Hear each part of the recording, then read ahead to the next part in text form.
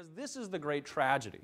A culture in the United States in the 19th century that not only produced inventors, businessmen, popular entertainers, people that could create their own careers, right, that could create themselves, that could cultivate themselves in the image that they sought, was corrupted. And that's why today, when we have actual examples, because we still retain at least enough political freedom and economic freedom, although ever decreasing by the day, that people can still do this. And we still retain enough cultural and social freedom that we can still define ourselves. We're not a product only of our religious, racial, ethnic, economic, cultural background. We can break out of that. We can define ourselves. But there's this enormous criticism. And part of that criticism ultimately arises out of what I think are two false views that developed in the 19th century of what self-making is about. Now, on the one hand, one of these false views comes out of the idea of the Christian tradition. Right? America, as many people know, as many people will argue, is to one degree or another deeply, deeply influenced by the Christian tradition. And it became so deeply influenced during the 19th century. There's a great book by a historian called The Christianizing of American Culture, and it happened primarily in the 19th century. During the 18th century, the Enlightenment, the pro-reason, pro-life on this earth philosophy that adhered at the time, that many of Americans, if not the majority of Americans, believed in, was a very deistic, right? God sort of made the world and then went off on his own business. He's not intervening with our lives. He doesn't want us to follow any creed. He wants us to discover the laws of nature and go about our business. Changed from that into the 19th century to a very evangelical, Christian-centered culture through conscious intention of the churches at the time. And their idea of self-making was very, very different. Their idea of self-making was premised on the sense that you could make yourself in this world. It was not wholly a spiritual sort of narrative, but that you could make yourself in this world only for one purpose and only because of one particular problem with the self. Now, let me take these in reverse order. The problem with the self, the Christian Church has said, is that human beings in God's creation are low, base, selfish, materialistic creatures. If you want to make yourself, if you want to make something of yourself, they said, you have to overcome that. You have to overcome your inherent flaws. You have to rise above the way that God created you. You have to somehow make it, to prove to Him, in a sense, that you're better than that. You have to deny yourself. You have to deny these things.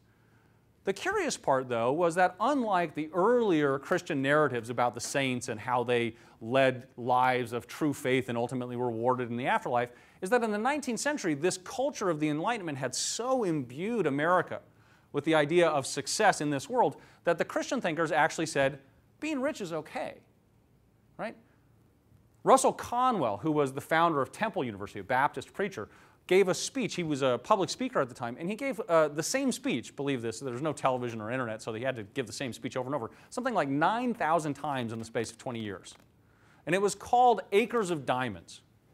And this, I think, is the paradigm example of the Christian idea of self-making. Acres of Diamonds was a speech where a Baptist preacher said, God says there is a duty to be rich. Why? Well, because only the rich man can do good works. If you're poor, how can you do charity? How can you do this altruistic service to your fellow man if you're not rich? So this is the purpose, right? Number one, you have to overcome your own base desires and your own materialistic interests. And number two, the Christian self-maker said, you have to do this for a limited purpose. The purpose is basically to deny yourself, right? To build up riches not for your own enjoyment or for the enjoyment of those that you value, your spouse, your children, etc., but for others. It's only morally good, they said, to make yourself, to make something of yourself, to go from rags to riches, if you do so in the service of others. Now, the consequences of this are incredibly damaging. This is why, for example, people criticize Steve Jobs for not giving away enough of his money, or for not doing so in as public a way, say, as Bill Gates has done and his family. Right? This is why people say you're only good if once you rise to the top, you help out those that got you there, right? Those who really built that, right? Whether you've been the one struggling, sweating, working hard, building the business, overcoming the obstacles, filling out the government bureaucrats' forms, all these other things. You're the one that did all of that, but when you get to the top, they say, you've got to pay your pound of flesh. Not only to the government now, but also to everyone beneath you. The Christian view of self-making in the 19th century context, this idea that you have a duty to be rich so that you can do Christian service, is incredibly damaging because it takes the self out of self-making. The self-made man is no longer a self-made man. You're almost a vehicle, a vessel through which society can build up wealth and then transmit it to those who need it or who can claim it. Now, this is very, very damaging. Imagine motivating someone. Imagine yourself saying, well, I could start a business. I've got this great idea, an entrepreneurial idea. You know, someone on the internet hasn't figured out how to sell blank. I mean, if I knew an actual example, well, I wouldn't share it with you, first of all, because I'd be the one that wanted to do it. But if I knew an actual example, somebody probably would have already tried it. But there's a lot of things, you know, arbitraging debt or selling different things or figuring out ways of, you know, using this technology to make money. You look at that and you say, I've got this great idea to make money. But then you realize if the context is, if the culture is, that's only good for you if you do so in the service of others. Well, when you're up against the wall, right? When you're staying up 18 hours a day doing the coding or the programming or making the business deals, what's going to motivate you? Clearly, it's not yourself. And so it detaches the self from that process. And that's incredibly damaging because I think ultimately what that means is that it doesn't work. You can't motivate someone in that extrinsic way, in that external way, because if you're telling them to improve themselves for someone else, they're not getting anything out of it. Right? There's a disconnect between the idea of self-making. Why not be one of the recipients?